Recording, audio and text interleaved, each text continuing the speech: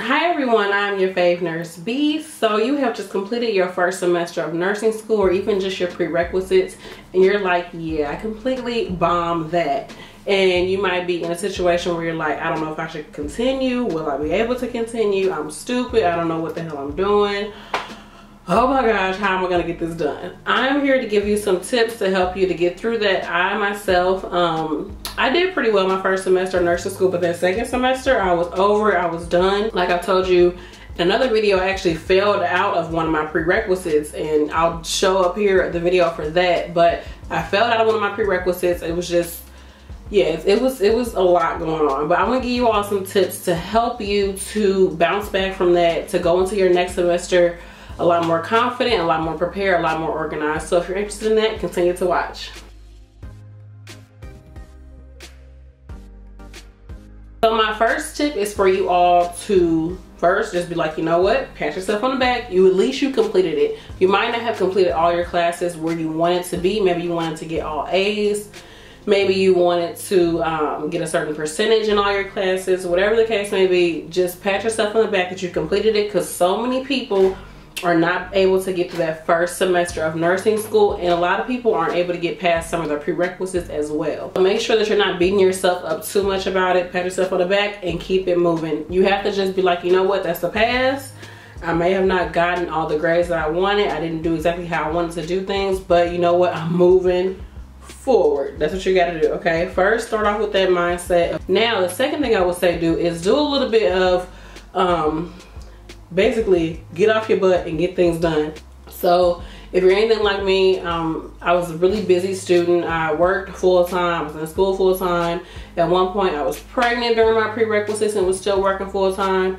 And I've also been a mom, a new mom, while I was doing prerequisites as well and working on top of that. So things can get super busy, especially in your home life. So I definitely suggest when you get a little bit of time off of your semester, once you get some time off from school, even if it's just for a weekend, you need to take time to get your house together. Even if you have to solicit some friends and or family members to help you, just to kind of get everything organized, throw away old paperwork that you have, just clean up, make things just more just clean. Because if your environment is kind of cluttered and all over the place and you just don't know where things are, and it's just like, it can become super overwhelming, and it's like it just gets worse and worse and worse, if you know what I'm saying. Especially your car. I know with me, I felt like I was literally living out of my car. I would just have books all over the back seat, food in the car, like all this type of stuff, you know. I was just like, you know what, bro, let me take a minute. Even if I say, you know what, I'm just gonna clean up for the next hour, get everything together, boom. Or come in this room and do like 15 minutes of just throwing stuff out the way, getting stuff, moving stuff around, whatever. I know you might not have a lot of time, but just time yourself doing it. It'll make you move faster. It'll make you focus on what needs to be done versus being like, oh yeah, start looking through papers and being like, oh yeah, I remember when I did this, I remember when I did that. Girl, just get in there, get it done, move on to the next one, especially your car, like I said. So that's number 2, is to make sure that you get your space a lot more cleaner and organized, and ask for help if needed. So tip number 3 is to look and sit down with yourself and think, okay, you know, what worked for me last semester, what didn't work for me. So you can really want to know what happened that made it so it wasn't as best for you. So for me, when I was in school, I was working way too much. When I fell out of that class that I was telling you about, I realized I was working a whole bunch of overtime because they had a lot of overtime, a lot of bonuses at my job, and I was like, thank you. I was racking up on the overtime, but it really, like, had to really assess and think about, like, okay, is it having this check and have a bigger check, you know, for whatever I want to do? Is that more important than me actually getting what I need to get out of this class, the money that I already put into the class, and the books, and the time? Like, which one is going to have me at a better position, you know, long term? And of course, me getting the material that I needed to get out of that class, and also getting the grade that I needed, was way more important than an extra $300 on my check. You know what I'm saying? So I had to really sit down with myself and like, okay, what am I going to do differently? So look at that. Maybe you had too many distractions your first semester. Maybe you weren't as prepared as you thought that you should have been. Maybe you weren't as organized. So look at that and see what went wrong, and then come up with things you can do to make sure that it doesn't happen again, or if it does happen, have something in place to combat it. You get what I'm saying? And then look at what worked. Okay, did it work for me to have study groups, or did it not work? yeah, me being in the study group really helped me. So make sure that you keep maintaining that, you know. Or did it really help me to record lectures? Yes, it did, because I was super busy. I was able to listen to lectures while I was in my car. Boom, do that. Or you realize, you know what, I did a lot of flashcards last semester and it took up so much time. Like it wasn't as beneficial to me as I thought it would be. So then you say, you know what, instead of doing flashcards, maybe I'll do outlines. Something like that. Make sure that you just look and see what was working, especially if you're busy and you have so much going on. You need to find ways to get as much done as possible with the time that you have. So be very smart about that. And I will be doing a video for busy working students. So definitely stay tuned for that, because I worked the entire time I was in nursing school and also while I did my prerequisites. So that's that. Tip number 4 is to, tip number 4. Tip number 4 is to get organized. So you already cleaned your space, probably threw some things out. You need to make sure that you're organizing all your paperwork from school. If you want to keep paperwork and books, make sure you put that somewhere where it needs to be. But for me, having a planner really helped me while I was in nursing school.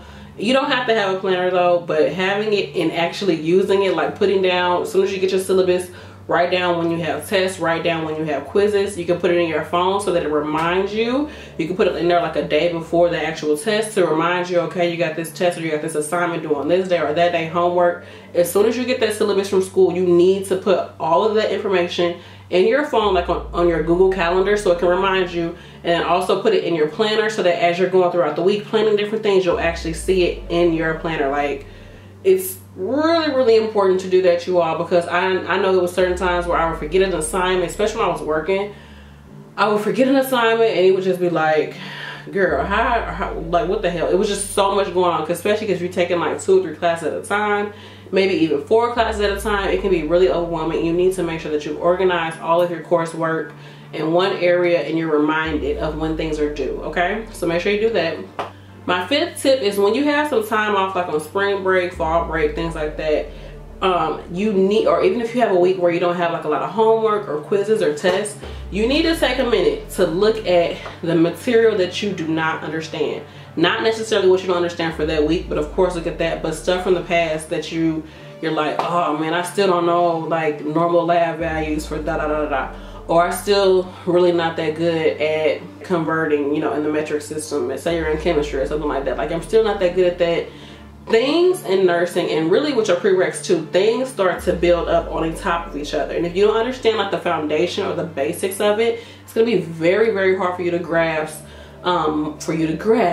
more complex concepts, because you don't have that foundation. And if you don't understand, like I said, if you don't understand certain things, you're not going to be able to understand something that's even bigger. So you definitely need to make sure that you go back over stuff that you don't understand. Talk to your professors, look it up online, look back in your book, look at your notes, talk to other classmates, whatever you have to do to understand those basic things. I know it can be kind of boring going over the basic stuff. You know, you want to just get to like, I want to just learn about diseases. But you know, if you're really not that good at anatomy and physiology, looking at diseases and learning about diseases is going to be really hard, because I mean, we know you have to know what the normal is to understand what the abnormal is. You get what I'm saying as far as diseases when it comes to anatomy and physiology. So look at your basics, make sure you have a good understanding of those before you move forward, and go over anything that was challenging to begin with, to make sure that you understand it so that you can be a lot more proficient going forward. Okay, so those are my tips. We were all 5 tips. Let's recap. So the first tip is to pat yourself on the back, say, you know what, the past is the past. Do not beat yourself about it and just move forward. The second thing is to make sure that you get your space around you clean. Clean up your house, clean out your car, get stuff out the way, keep it moving. Number 3 is to, what was number 3? Get organized, get yourself a planner, put all your information in your planner and also on your Google Docs to remind you of what's to come for the semester, so that you don't miss assignments and miss those like points that you need to be successful in a class. And number 5, make sure that you look over materials that you don't understand before the next semester. Anything that you had that was a challenge or came tough to you, make sure you Make sure you go over it, study a little bit more, go deeper into it so that you'll be able to learn more complex concepts as you move forward. So I hope these tips were helpful. Make sure that you put any requests in the comment section. Also in the comment section, I would love to know where you are in nursing school, and also if you're in your prereqs, like what classes are you taking? How do you feel? How was your last semester? Let me know in the comment section what happened. Was it really rough, or did you feel like you did pretty well? What are you gonna do moving forward? Okay, thanks for watching, you all. Peace.